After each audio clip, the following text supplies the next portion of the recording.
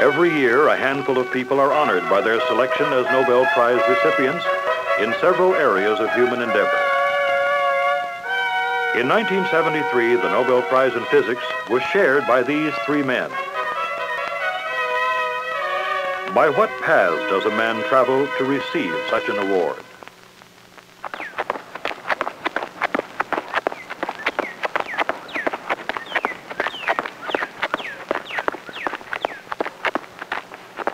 On most mornings, you can find this man jogging near his Schenectady, New York home before going to work at a research laboratory nearby.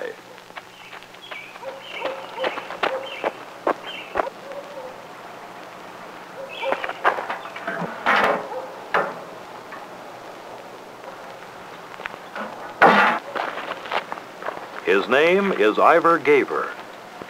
This is the story of some of his research and of his prize-winning discovery. It has inspired others to make further discoveries. This purely scientific inquiry has greatly enhanced our understanding of metals in ways that may someday revolutionize the electronics industry.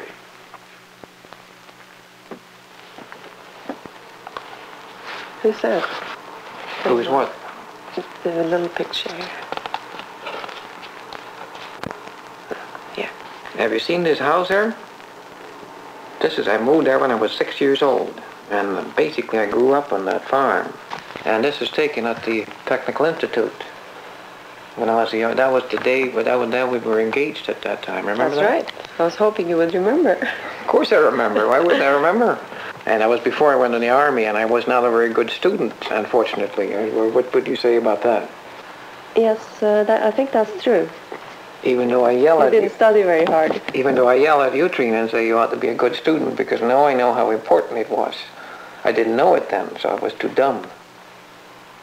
Well, look where you are now. You were a bad student. Okay, that means it's hope for you, or what? Yeah, Trina, as you remember, or as I probably told you before, when Mommy and I came to Canada, your brother was only a year old. And the reason we left, as you remember, was because we couldn't get an apartment in Norway. But just no place you can get any place to live. It was easy to get a job, but very, very difficult to get a place to live. So finally, we packed up and we left and we went to Toronto. And we were fortunate to get a job at the General Electric Company. And actually one reason I got a job was that my grades in Norway were so bad, I got 4.0, which was the worst grade you could get in Norway. But in the United States, as you know, 4.0 is the best grade you can get. So in my interview, the guy looked at my papers and said, you see, your grades are pretty good, and I didn't want to correct him. I just got myself a job. I was very happy about that. And then we stayed in Canada for about a year and a half, and we had a really lovely time. But we found out that I took a training course in Canada, and there was more opportunities in Schenectady. And I was much impressed by the people I met up there, and I saw what they did, and they could let their curiosity take over, and they could search out what they think would be important. Well, Ivar Giaever was on temporary assignment at the General Electric Research Laboratory. He came to me one day and asked for a job as a physicist. I had met him only once before then, but I quite frankly was impressed with him, how well he explained his work and how well he understood it. So I told him to give me a few days and I would give him an answer. I went back to the people that he was working with on temporary assignment and asked them about him.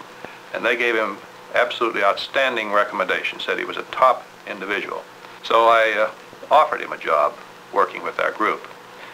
And at that time, John Fisher had wanted to undertake a new line of research in thin films. John Fisher had the idea that he might be able to reproduce many of the phenomena on which semiconductor devices were based using thin films of metals and insulators.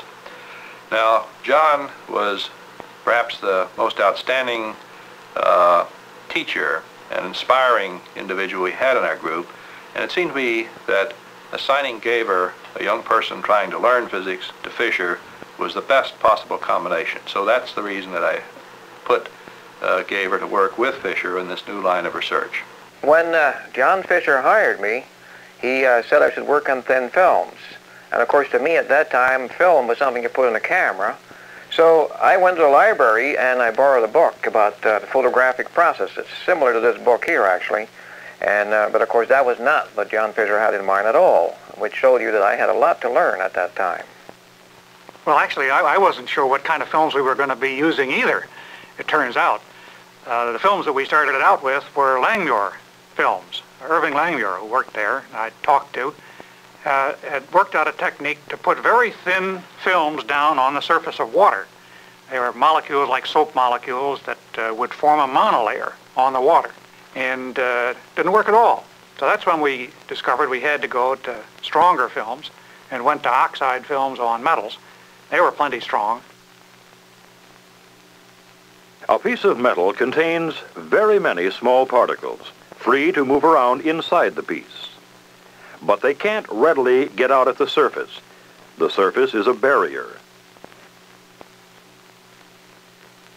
These particles are electrons. They are electrically charged. They're the ones that carry the electrical current in the wires we use.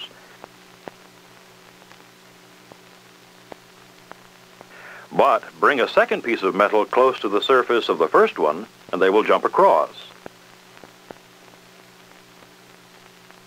The closer they get, the more will jump across. This happens even though the space between the two metals presents a barrier to the electrons. When they jump across the barrier, we say they're tunneling. If one attempts to prove this in the laboratory by experiment, one has to make sure that the two pieces don't touch. So, to hold the two metals apart, what is needed is a very thin non-metallic film, one which would not normally conduct electrons, an electrically insulating film. This is the kind of thin film that Dr. Fisher wanted Ivar to make. Fisher felt that such a metal-to-film-to-metal junction might prove useful as an electronics device. Tunneling is a quantum mechanical effect, and very baffling to us in terms of our experience with ordinary objects, such as tennis balls. It puzzled Ivar, too, when he was told about it. In the tunnel effect, the ball can pass through the racket undamaged, even though it doesn't have the energy to break the strings. That's what quantum mechanics predicts can happen. Although for the tennis ball at least, the probability for it is so extremely small that it has never been observed. But in principle, it is possible. Oh, widdly bout. Now, electrons are really a little bit like this tennis ball here, except they're much smaller. Now, if you play tennis, it is possible for a tennis ball to go through a racket. And that might be an excuse you can use for your partner next time you play tennis. But if you play with me, I would never believe it, because I know too much about quantum mechanics now. And a tennis ball is really much too big. But electrons are very small, and they behave according to what is called quantum mechanics. And Dr. John Fisher got me to go back to school and learn quantum mechanics at RPI. If a person is ignorant of a particular subject, but bright and energetic, and starts working in it, then he can make real progress. And this was the sort of thing that happened to Ivar. He was ignorant of the field that he was working in, but he was very bright, highly motivated. And because of he didn't understand it too well, he wasn't caught in all of the old ruts that everybody else was caught in. Because if you got all the pieces of things put in your head the wrong way, the same way everybody else does, that's a trap. It's very difficult to get out of. Well, Ivar wasn't in that. He could take all the pieces of the puzzle, put them in his brain in a different way.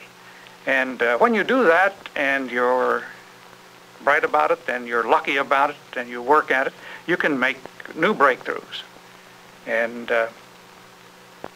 that's what we talked about, and that's what I told him. That was really good advice John gave me, and I probably didn't recognize that at the time. But it's quite true that if you want to do good research, it's important not to know too much. This almost seems contradictory, but really if you know too much, then you get an idea, you will sort of talk yourself out of trying it because you figure it won't work. But if you know just the right amount, then you get enthusiastic about your project, you go ahead, you do it, and if you're lucky, things work out. Both John Fisher and Ivar Giaever suggest the possibility that the gifted beginner has a better chance to come up with new ideas. In any event, at that point, Ivar decided he needed to learn about quantum mechanics. But there you have built And so he took some courses at Rensselaer Polytechnic Institute. ED. But while taking the courses, he continued his work at General Electric under Dr. Fisher. It wasn't very long before Ivar hit upon a way to make a junction of two layers of metal separated by a thin insulating film. He obtained a vacuum evaporator, a device which is used for plating materials with layers of metal. There is a high vacuum under the bell jar, and in the evacuated space, some metal in a heating dish. As the metal in the dish gets hotter and hotter, it will boil away. The metal vapor settles as a layer of solid metal on everything that's cooler, even the inside of the bell jar.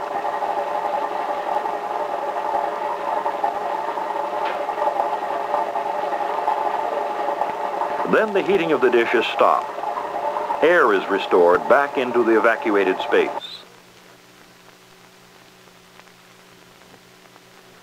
And so the evaporator produces the metal strip Ivar needed on a glass slide. But now, with the metal strip restored to air, a chemical reaction combines the oxygen in the air with metal on the surface of the strip. This forms a thin, transparent layer, and this layer is an insulator. The insulating film is already attached to the metal. So now all he had to do was to return the glass slide back into the vacuum evaporator and lay down a second metal strip crosswise. For economy, Ivar produced a series of 5 strip crosses on each glass slide.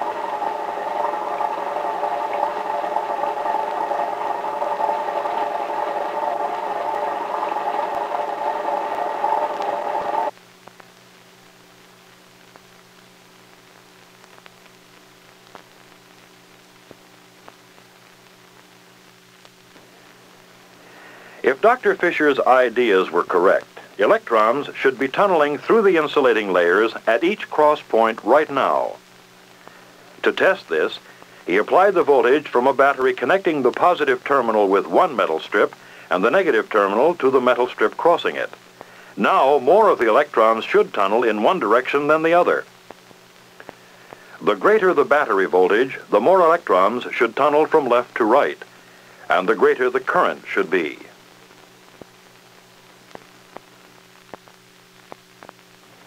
Here he's getting ready to make a recording of the current as he increases the voltage.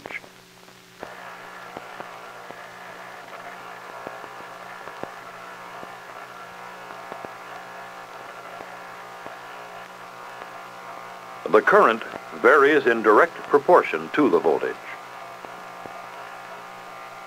Ivar's colleagues were, on the whole, quite skeptical about whether he had found tunneling with his device. One of their objections was that the thin film might not be a perfect insulator, but might act as a conductor, although a very poor one. To be more precise, it might act as a semiconductor. And so Ivar had to check on this, and he found that they were partly right. A semiconductor is highly sensitive to temperature.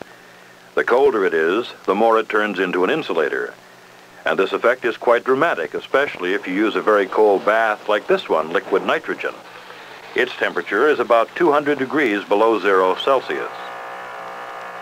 As you will see, there is less current through the junction at this low temperature, but the reduction of current is much smaller than one would have expected if the semiconduction mechanism were the only one operating. There is another mechanism operating here. It is quantum mechanical tunneling. To make a long story short, tunneling is the dominant mechanism at low temperature. And so, Ivar had his tunnel effect, just as John Fisher had ordered. I really don't remember anymore, but it's possible at that time that somebody suggested I do the experiment at an even much lower temperature. It's a strange thing happened to metal at low temperatures. They become superconducting. And there was quite some interest in superconductivity by people around me at that time. But if they did suggest it, I would have rejected the suggestion. Because in my mind, tunneling only depends upon the barrier, and by changing the temperature, the barrier would not change, and therefore there should be no effect. Fortunately for me, I was taking classes over at RPI at that time, and I took a class by Hill Huntington in solid-state physics, and he reviewed superconductivity. And in his class, I got a terrific idea. He was a member of my class about that time. We had a 2-semester course in solid-state physics. Long about the middle of the spring semester, we were studying superconductivity.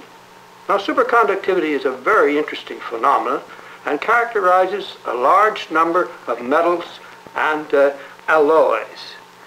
It's been found that as the temperature drops with these materials, there comes a certain critical temperature, only a few degrees above absolute zero, where the electrical resistivity of the material drops with amazing suddenness.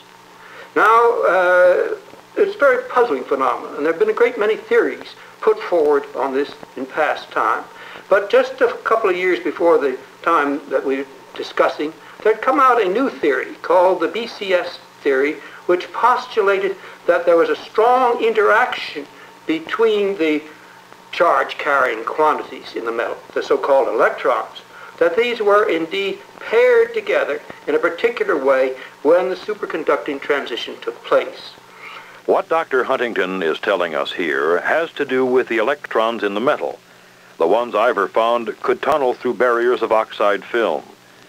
As the metal is cooled to within a few degrees above absolute zero temperature, the electrons suddenly pair off, as it were, turning the metal into a superconductor. Now the electrons hold on to each other. It would take work to pull them apart. What this means, by the magic of quantum mechanics, is that a gap exists in the energy levels allowed for the electrons in the superconducting metal, the superconducting energy gap.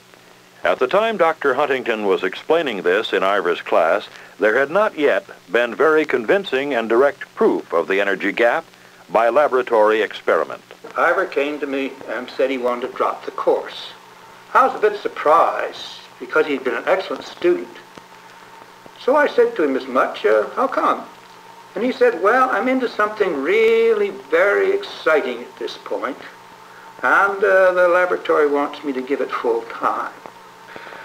In due course, I think I gave him an incomplete, yes indeed.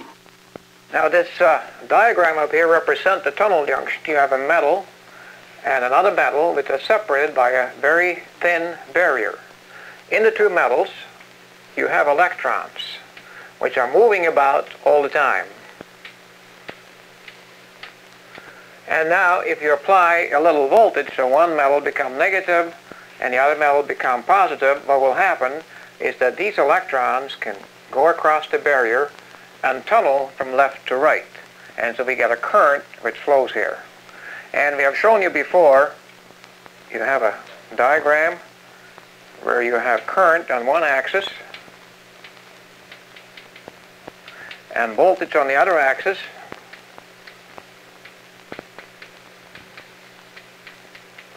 As soon as you start applying a voltage, the current will increase, and basically what you get is that current and voltage has a linear relationship as we showed before. Now a very curious thing happens if you make the metal superconducting. The theory of Bardeen, Cooper, and Schrieffer says the electrons will pair up. So put in very simple terms, there will be a pairwise force between the electrons. And they can represent that with these bars, like so. And when you have that pairwise force, it takes energy to split the bond between the electrons, and they really can't tunnel at low voltage. And the end result is that when we deal with a low voltage, we have no current at all. And we reach a certain voltage when you can put sufficient energy to break these bonds. And when you get to that particular point, then electrons again will start tunneling across, and you get a current voltage characteristic like this. And this voltage here is the measure of what people in superconductivity call the energy gap.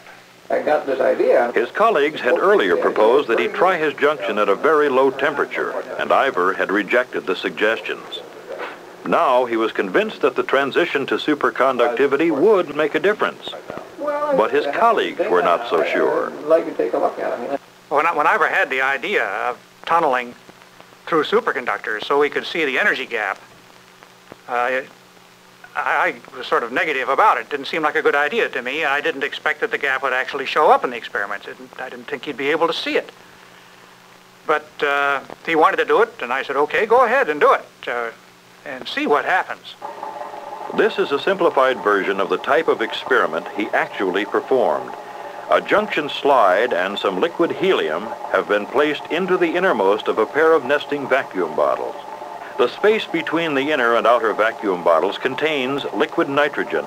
Its function is to provide cooling and insulation from the temperature of the room. The junction lies suspended above the level of the liquid helium, but within the insulating jacket of liquid nitrogen. As we apply increasing voltage across the junction from the battery, the tunneling current increases in proportion with the voltage. The graph is a straight line, just as Ivar showed us earlier at higher temperatures in air and in liquid nitrogen. This is because the junction is still at considerably higher temperature than the liquid helium. The metal in the junction is not yet superconducting. But now, let us repeat the procedure with the junction submerged in the liquid helium. The liquid helium is at 269 degrees below 0 Celsius, about 4 degrees above the absolute zero of temperature. Now the metal in the junction is superconducting. For emphasis, the XY recorder retraces the line. And here we see the effect. Fewer electrons are tunneling. In fact, very few electrons seem to be tunneling at first at the lower values of the voltage, because most of them are still bound. Ivar found that at lower temperatures, even closer to the absolute zero of temperature, practically no electrons will tunnel up to a given voltage, which is a measure of the gap. The curve, like this one, which he drew for us on the blackboard earlier, is for the limiting case of absolute zero. His idea was right, and he had proved it by experiment. Lo and behold, there was the energy gap. You could see it in the experiment. It was just beautiful. And so I told him, Ivar, this was your idea. You did it all on your own, so go ahead and publish it on your own, and you're a physicist. It was exciting for me to be involved in this, if only remotely. The superconducting tunneling experiments are extremely important in the development of understanding this phenomenon. For the first time, people were able to really see the effect of the superconducting gap in a way which was far more convincing than anything that had gone before. It also turns out that the experiment verifies in a very convincing way the Bardeen-Cooper-Schrieffer, so-called BCS theory, and this has been a tremendous advance for the whole field. Sometime when we did this experiment, something very curious happened. That particularly happened if we used barriers which were very, very thin. Then when we looked at the current versus voltage, rather than seeing the curve like that, we got current right away. Current came up, and at the particular point it normally flipped over, and then it followed the old curve.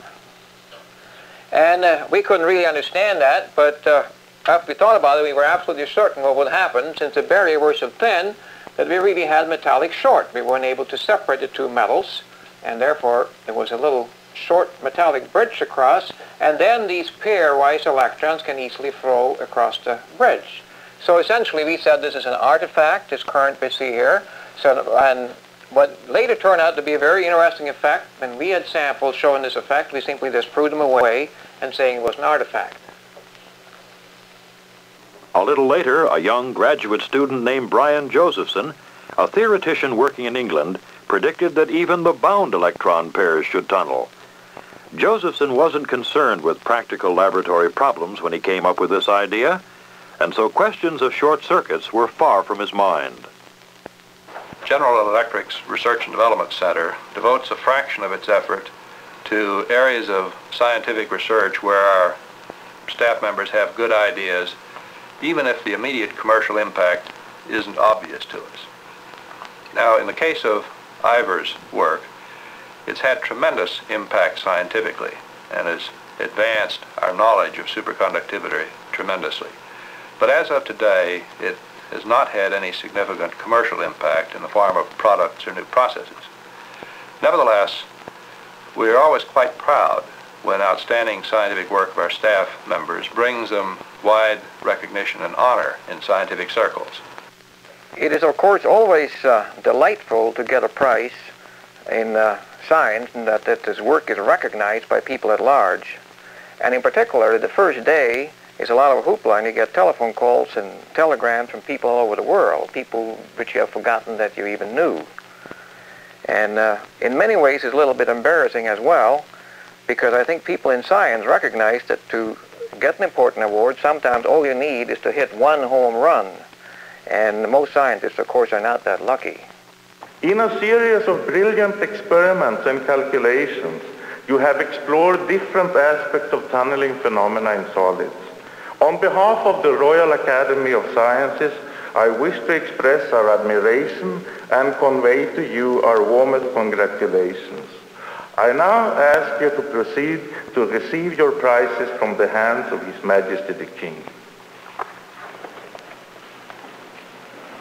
So when I got the prize, I thought that I should say something to the king. And so when I shook hand, I said to him in Swedish, it was very nice to meet him in this particular manner. And he was sort of taken aback because he hadn't expected me to speak to him in Swedish. But he must have been clued in, because he then said that, I understand I can speak Swedish with you.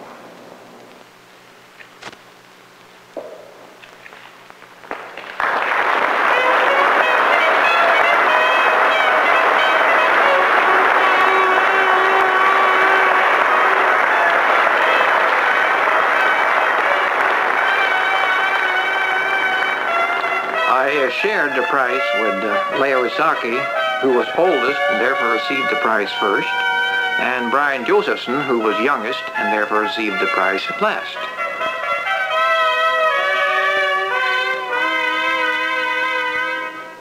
I'm not what you would call a scholar, where you like to study and you like to learn more and more about things. I'm more intuitive, and I really enjoy going into the laboratory and work. And I tend to take intuitive approaches to my work, and if then I could find something very interesting, I later go back and maybe do the calculations necessary. A few years before I received the Nobel Prize for Physics, I really had changed my field, and I've been trying to become a biophysicist or a biologist. And what occupies me now is to study protein layers on surfaces. And this has led me into the field of immunology, and I've had a lot of fun doing that, and I don't know what I'll do in the future. I really don't know.